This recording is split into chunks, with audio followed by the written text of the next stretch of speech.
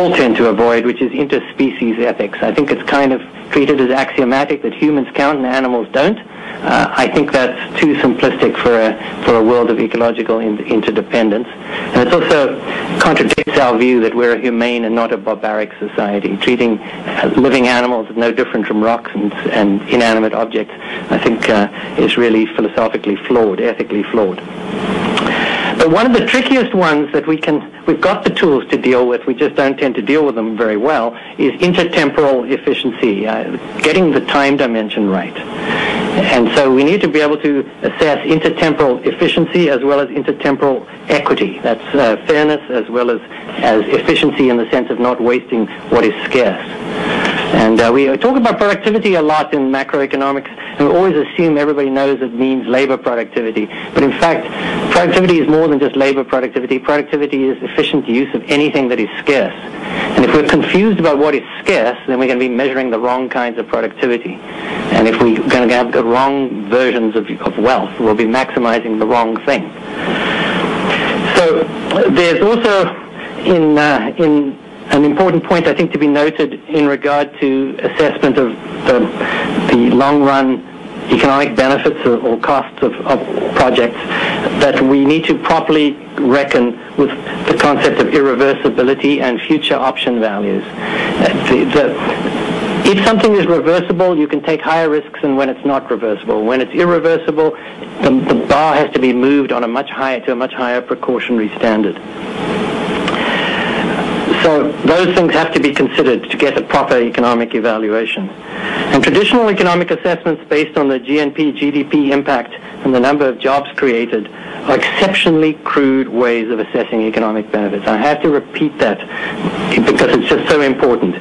We do that because we haven't got anything better, just like we used to treat certain diseases with leeches in the 18th century because medicine hadn't advanced to the level it has today. But when we look back at those forms of medical treatment, we say they were stupid and barbaric and they were inadequate. And I think some of the ways in which we assess economic benefit are the same way. GDP does not measure many things that really matter. Depletion and natural capital perhaps being the most important one. Potential irreversibility of the losses of ecosystem structural integrity, ecosystem functional resilience, and biodiversity, and all the implications thereof. The horizontal distributional equity that I refer to, and the vertical intergenerational distributional equity, and then, of course, interspecies equity. GDP in certain instances can add costs and benefits together. Now, if we did anything like that in private sector enterprise accounting, we'd flunk the accountants and get rid of them. But national income accounting is not as sophisticated in that sense. It's got a more ambitious task, so that it can perhaps be excused for that. But it's got a long way to go. And GDP, of course, ignores non-market transactions and treats all government spending, for example, by definition producing net benefits. So we say the benefits are equal to what we spend, which is not a very good way of tracking waste. So the argument that a mega project will increase GDP really doesn't prove anything. It's an interesting first opening statement, but it's just the beginning of the analysis, not by no means the end. Numerous economists I've been reading, Robin Allen, Mark Eliasson, Jeff Rubin, Mark Lee, none of whom I know of as being especially heterodox, certainly not people who parade around the label of ecological economists, have seriously questioned the proponent's assertion that the NGP is in the public interest from an economic point of view. One unique distributional issue is the question of the role of the First Nations in the path of this pipeline. I happen to have some quite close-at-hand knowledge that the coastal communities are absolutely against this project. I really don't think any realistic observer could say there's any support. So the project needs to be evaluated over its lifetime, and lifetime in this context is not some short, arbitrarily chosen time period based on the technical or economic obsolescence of the equipment being installed. It's the lifetime of all the impacts of the project. That's the relevant lifespan over which the benefits must be assessed. The assessment of impacts must include all impacts on ecosystem structural integrity, ecosystem functional resilience, and biodiversity, and in both terrestrial and marine biomes, and over all periods in which such impacts may occur. And the assessment of impacts must include an assessment of the differential impact of this project on climate change and ocean acidification. I've not had the time or resources to attempt to undertake such a comprehensive study myself. My strong intuition is that a proper comprehensive study of the type I believe is necessary to answer the question, is this project in the public interest, conducted in a rigorous fashion, will unfortunately produce a negative answer. Thank you. Thank you to each of you for being here to express your views to us today.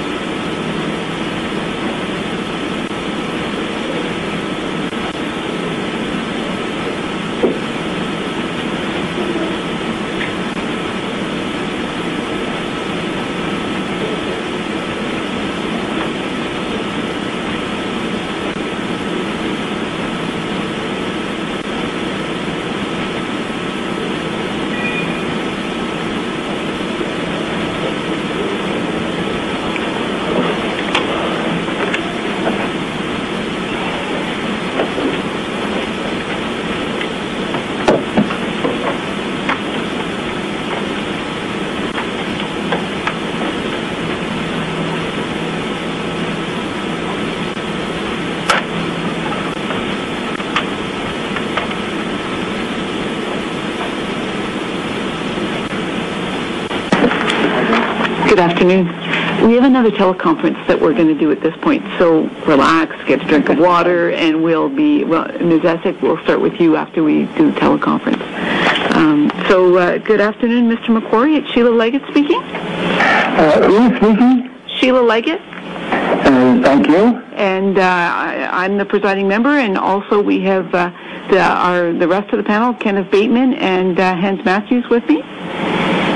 Very good. And so if you would proceed with your oral statements, that would be helpful. Right at this moment? That would be great. Thank you. Thank you. I would like to share some concerns I have with regard to the proposed Enbridge Northern Gateway pipeline. I choose to believe that the Creator has an unbelievable plan in mind for creation. Every living being is capable of following this plan. The end result would be paradise for everyone and everything. The plan is discovered by following a very simple rule. Do unto others as you would have them do unto you. What if the foundation stone upon which everything is built is evolution? In other words, experience is the teacher. We pride ourselves on being independent thinkers. However, we forget Saunders' law. Experience is a very hard teacher because she gives the test first, the lesson afterwards. In other words, we build a pipeline and it leaks and we've got to clean up all the mess. And we never learn. So we continue to invent the wheel every time around. We continue to pollute with impunity. When do you suppose we will ever learn? I think the proposed pipeline to transport tar sands from Fort McMurray to Kitimat falls into that category. But there is a better way for all of creation. We ask ourselves some very basic questions. Who is going to benefit from this proposal? The rich who worship at the shrine of the bottom line? What about the environment? Experience has already taught us that pipelines leak. Ships run aground. Excess CO2 is causing global warming. Continuing to pollute with impunity has resulted in more and more devastating storms like Katrina and Sandy. Many scientists are warning us that very soon, and they mean very soon, we will reach the tipping point. Why commit global suicide for everyone and everything when there are so many alternatives that are available to us? Most people agree one day we will run out of fossil fuels. So why not use alternative sources like the sun, the wind, the tides, today, right now? China is already offering solar panels at a price below what it costs to process oil. Even better, we can make our own solar panels. And then there is hydrogen, electricity, compressed air. As a bonus, going green restores the balance of nature. The experience of some European countries has resulted in far more jobs going green than continuing to mine tar sands. I believe it is totally unacceptable to continue to jeopardize the future of our children, grandchildren, and great-grandchildren to the 7th generation. Short-term gain for the greedy comes at a very high cost to the whole of creation. The Creator's plan and design is for all creatures to have their share of the pie, their time in the sun, without compromising the integrity of the universe. We begin by showing respect for the Creator, respect for fellow humans, as well as respect for all creatures and all of creation. Caring and sharing should be what define us as humans. We must, and I believe we can, make a difference. I humbly request that the pipeline proposal be abandoned now. The tar sands development be abandoned now. And our time, expertise, and ingenuity be spent on a plan to go green. Thank you for your prayerful consideration of my suggestion, and peace be to you, Dan McQuarrie. Thank you very much, Mr. McQuarrie, for sharing your views with us. It's my pleasure, and thank you very much for setting this up for me in this manner, as I'm supposed to be in Kelowna on Monday when I was at council presenting a amendment to the bylaws so that we could have no smoking in our parks and playgrounds and so on. And so for you to accommodate this way for me, I appreciate very much. Thank you, Mr. McQuarrie. So we'll move back to the room now, and Ms. Essick, we'll begin with you at the table. Thank you. Oh, it does it itself. Lovely. Good afternoon, Ms. Leggett, Mr. Bateman, and Mr. Matthews. I hope I can speak well. I've been losing my voice for the past couple of days. I'm currently a student, and I work in a daycare. I also teach piano, so I'm working a lot with children and youth. So that's mostly what urged me to come here today. So, as a Canadian, as a British Columbian, and as a citizen intending to reside here for many decades to come, and as someone who works with the next generation, I felt compelled to speak here today. I have broad concerns about how Canada and its provinces and territories are balancing economic growth and environmental protection. I realize that both are needed, and I believe that there are better options that have yet to be explored. I'm concerned about the long-term effects that will come from the extraction of many of our natural resources, and specifically regarding this proposed Enbridge Northern Gateway project, I'm concerned about the transportation of the resource. I grew up in New Westminster and had always accepted that the Fraser River was brown. It still had wildlife that relied on it, various fish and birds, and of course the amazing sturgeon. In 1998, I went on a road trip with my family through British Columbia up to the Yukon.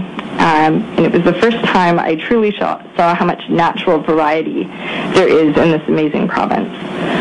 I was also stunned when we stopped the truck to look at what I would have called a large stream with fairly clear water, very picturesque, completely different birds than what I usually saw around here. And I was stunned because my parents told me that this was the Fraser River. I couldn't believe them at first until I saw a sign on a bridge nearby, and I felt that my brain had to reorganize to accept this new information, to comprehend how far the water right in front of me was going to travel, how many different homes it would pass, how many different animals were relying on the river as a whole at that very moment. And I also realized how much silt and other debris and pollutants it was going to pick up on its journey from where I stood at its bank to the ocean.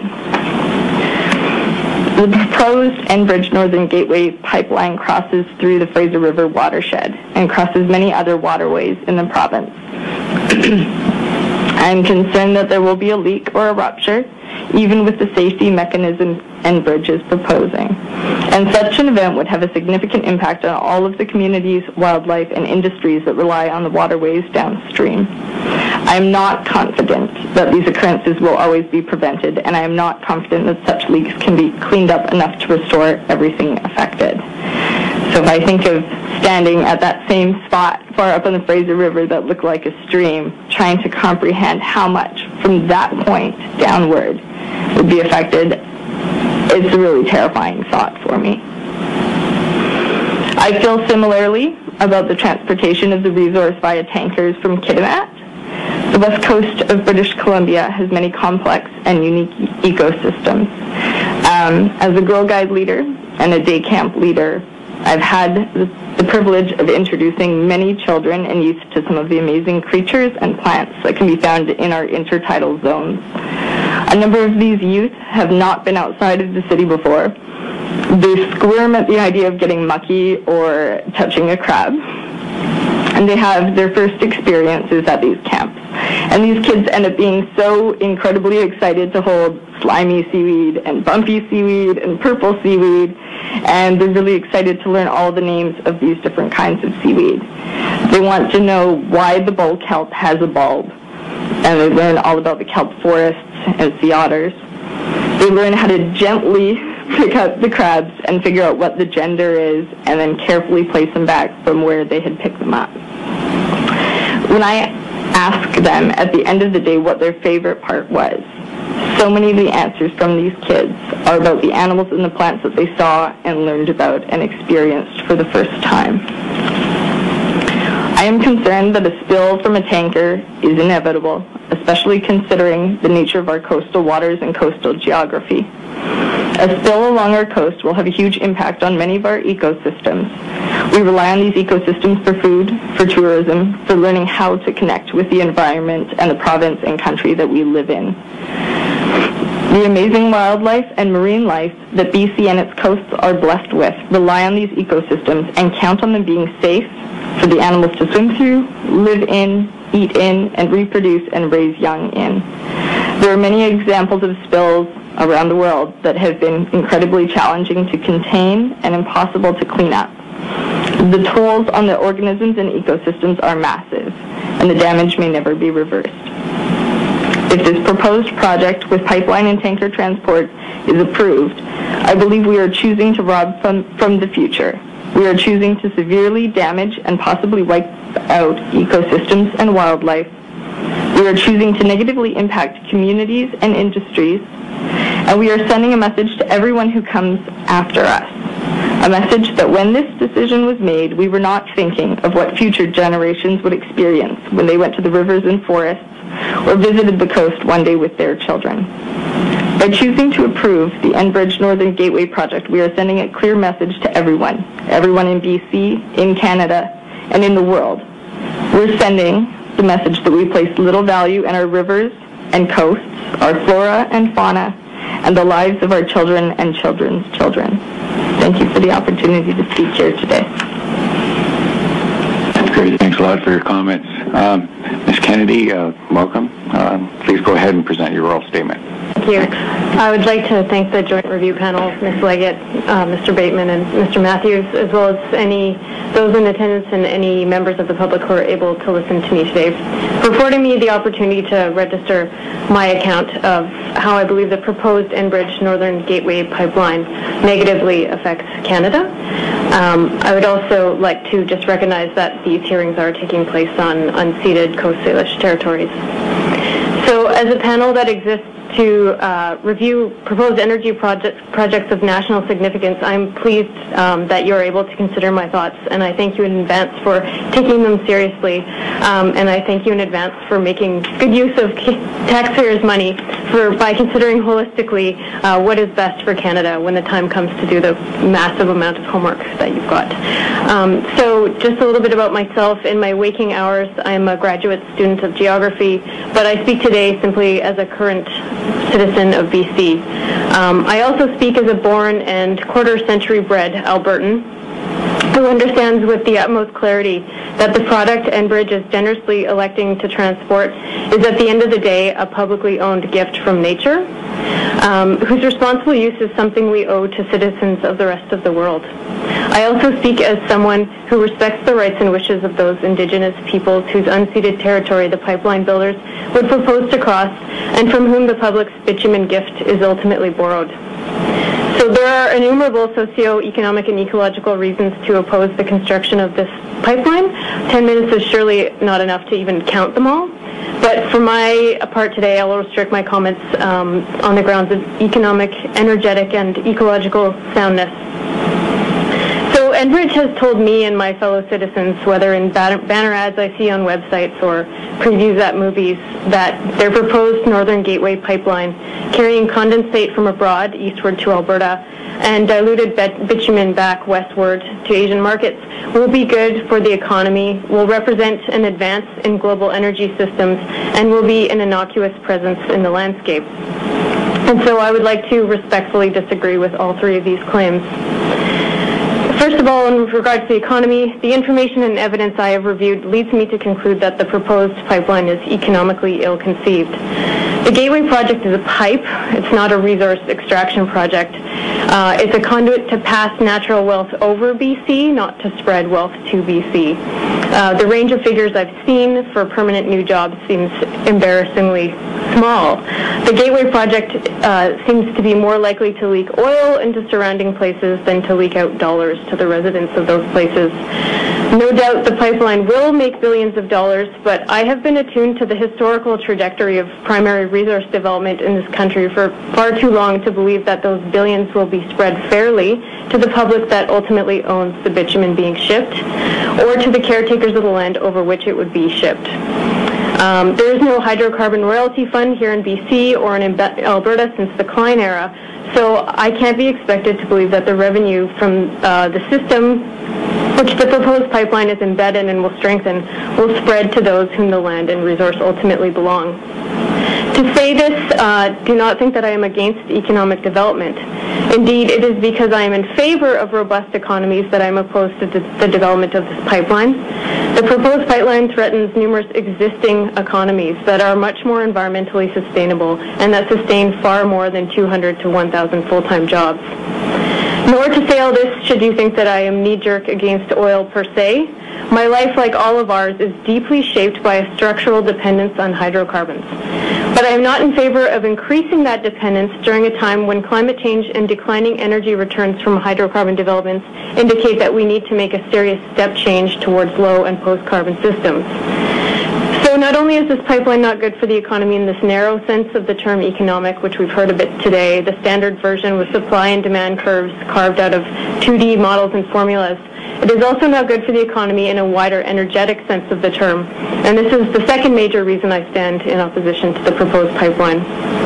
So when I say that it does not make sense energetically, the proposed pipeline would ship bitumen from the oil sands of the Athabasca region of Alberta, and to produce bitumen is highly energy intensive. As we know, it takes a high amount of energy input to produce bitumen energy output. It has a very low, what is called energy return on investment. About 2.5 units of energy are needed to produce 1 unit of Alberta bitumen energy. This is about 40 times lower than the boom days of the 30s. So precisely when we need to be shifting to investing in lower carbon energy systems, I believe the proposed pipeline would represent a massive capital investment in a very high carbon system. It will be a multi-billion-dollar stranded asset in any future energy system that is not utterly suicidal. This brings me to my third point of opposition to Enbridge's proposed pipeline.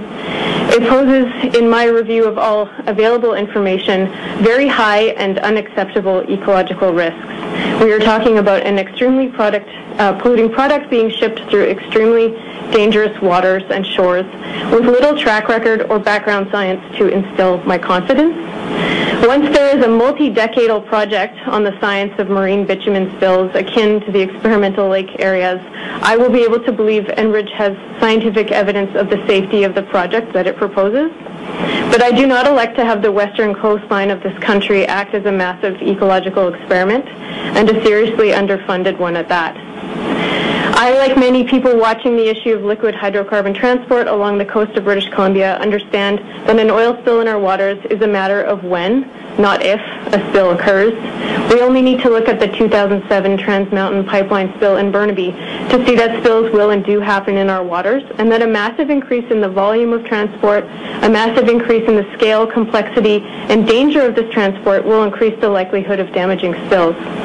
This is because we understand that oil spills in marine environments are part of what has been called the normal accident.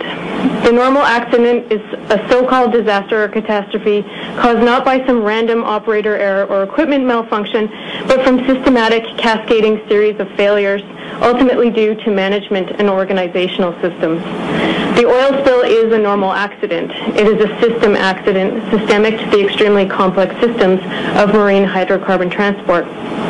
It is precisely because a serious pipeline spill or marine accident associated with this pipeline is a matter of when, not if, that I stand opposed to the proposed pipeline. Public confidence in the operation of pipelines and high-risk marine hydrocarbon production installations is utterly shaken at this time in history. This is not the risk-averse, hysterically fearful viewpoint of misinformed laypersons. This is pattern recognition of normal accidents. The BP Deepwater Horizon blowout, the Enbridge Kalamazoo spill, the spills near Sundre and Rainbow Lake this summer. Far from anomalies in otherwise safe operating records, these events signal that so-called accidents happen. They are a matter of course. They are a normal course of action in the game of hydrocarbon transport. And the addition of heavy bitumen and narrow, dangerous water courses into the mix makes the stakes of this game even higher. So, from the narrow, small, standard economic calculations to a wider energetic understanding of the economy, out to the wider environment in which these economic and energy systems are embedded, the proposed pipeline is flawed immitigably. The proposed pipeline is too high a price tag for those who would ultimately foot the bill, the public, at every step of the way. As a British Columbian and a citizen of the world, there is no price tag, no increased revenue share for BC that would make the proposed pipeline an economically or an environmentally sound decision. I am one of thousands involved in this process who don't want a bigger piece of the pie. We want a different pie altogether. One based on economies that are embedded in local social systems and ones that are sustainable for local and global ecologies. The fact is, we cannot eat GDP. We cannot continue down a development trajectory based on an energy source with plummeting energy return on energy invested. To conclude, I will state unequivocally that I recommend that the members of the panel do not grant approval for the proposed pipeline. I can only imagine I am one of an overwhelming majority that hopes that reason and good consciousness will prevail in the decision-making process overall. Thank you. Thank you, Ms. Kennedy. Do I now pronounce your name Dowdswell? Dowdswell. Dowdswell, thank you for coming. Please present your views. Thank you very much.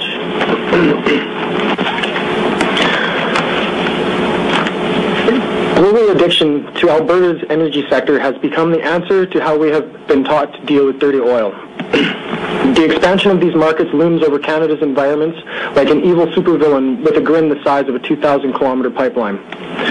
All humans at the hands of these supervillains are living with gas pumps stuck into vehicles like a drug addict's arm is stuck with needles.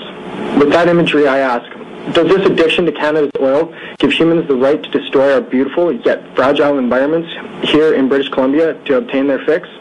Does it allow the government to ignore the opposition of First Nations? Does this addiction make it okay to endanger all types of species, including humans, in the event of an oil spill around any of the sectors of the proposed pipeline? The Enbridge pipelines would cut across nearly 800 streams and rivers, including BC's two largest wild salmon watersheds, the Fraser and the Skeena. A pipeline spill near salmon spawning habitat would be near impossible to clean up. What do we stand to lose? Our province's most iconic species, the backbone of our cultures and economy. All for some added value, a couple extra bucks per barrel, and a higher GDP?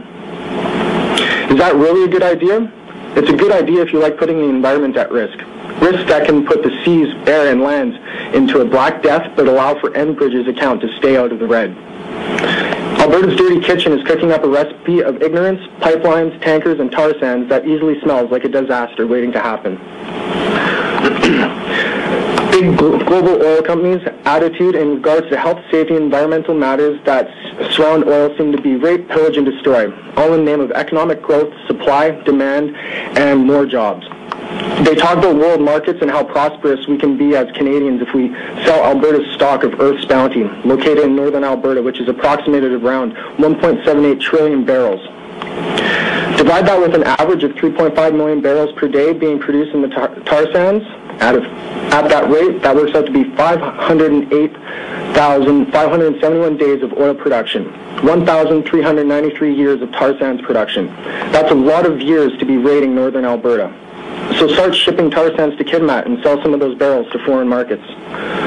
At what cost, though? 1,200 long-term jobs, some extinct animals, a bunch of new cancers, barren space-like wasteland, and a very small piece of the pie?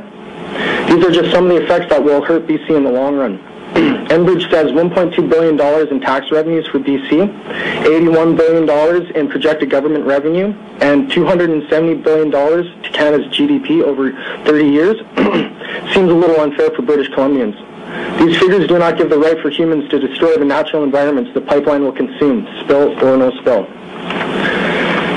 These figures of an oil-addicted nation can likely expect many small spills every year and a catastrophic spill of over 10,000 barrels every 12 years. Figures that are based on a report from the Simon Fraser University. British Columbia would be vulnerable to an oil spill disaster on the scale of the Exxon Valdez, which could devastate the coastal environment and way of life for generations. Between 2000 and 2010, it's been estimated that Enbridge has lost 132,715 barrels of hydrocarbons into farms, wetlands, and waterways on the continent. Enbridge averages an oil spill a week. Enbridge also made headlines in July 2010 when one of its pipelines caused the largest oil spill in the history of the U.S. Midwest. 3 million liters of tar sands crude spilled into the Kalamazoo River watershed in Michigan. Tar sands oil is heavier and more corrosive than conventional crude, making it more likely to cause pipeline leaks along any route.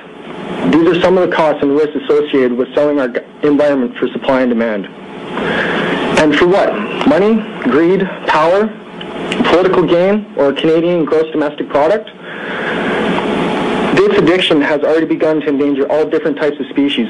In the event of an oil spill around any of these sectors of the proposed pipeline, Enbridge says they have safety implementations and protocols that they use to manage and take care of oil spills. A general oil spill response plan, a GOSRP, as they will call it, based on forecast marine operations. They say, Enbridge, the credible worst-case discharge volume estimate for the marine area is 36,000 meters cubed. This volume is based on a credible worst-case discharge from a very large crude carrier, a VLCC, tanker involved in a collision. This is unsettling news if this were to happen anywhere near our coast. This is too much of a hazard to even think of letting a scenario like this one near our coast, even if it's considered improbable that it won't happen. What if it does? VLCC traffic does not need to be floating in and around our already sensitive coastal creatures and their habitats. Environment Canada states that Cape Strait is the fourth most dangerous body of water in the world. do not consider this particular area for transporting dilbit. This is a big reason why the Northern Gateway project should not happen. We do not need to put our environment at risk. The Enbridge pipeline would also put another value at risk. Hope. Hope that another kind of world is possible and that it's not too late to stop the downward spiral of environmental degradation, and particular the threat of human-caused global warming. Instead of investing $5.5 billion into these pipelines, moving dirty oil that help cause climate change, Enbridge needs to focus on investing more with renewable energy and expand without fossil fuels. Enbridge says they want to lead the way now by investing in renewable and alternative energy sources that have less impact on the environment. Then start the transition now and stop trying to transport bitumen in a pipe through BC and stop selling fossil fuels. Just imagine a world not relying on declining fossil fuel reserves.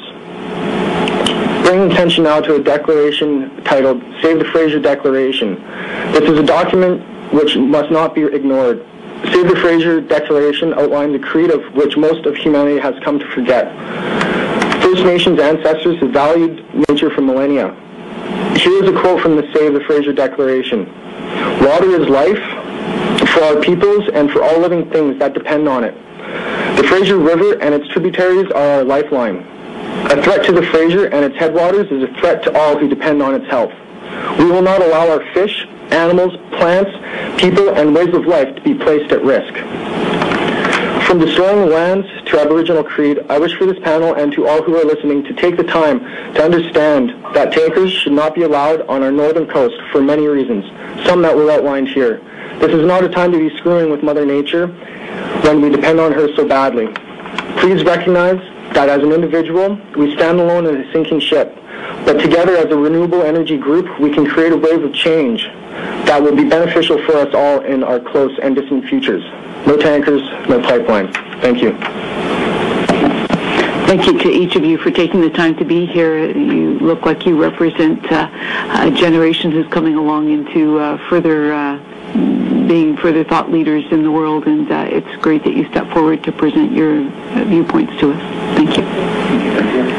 Ms. Essek, I understand why you might have a bug if you work with children that often.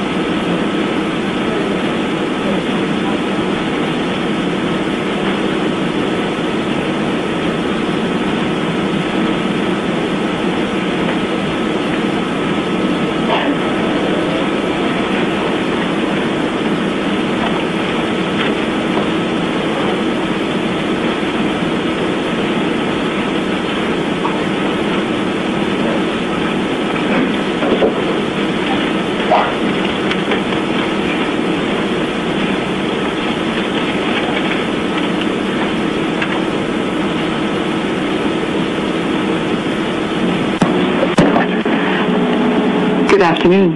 Ms. Jurdy, you look like you're ready to proceed. Would you please go ahead with your oral statement? Thank you so much. Good afternoon, panel.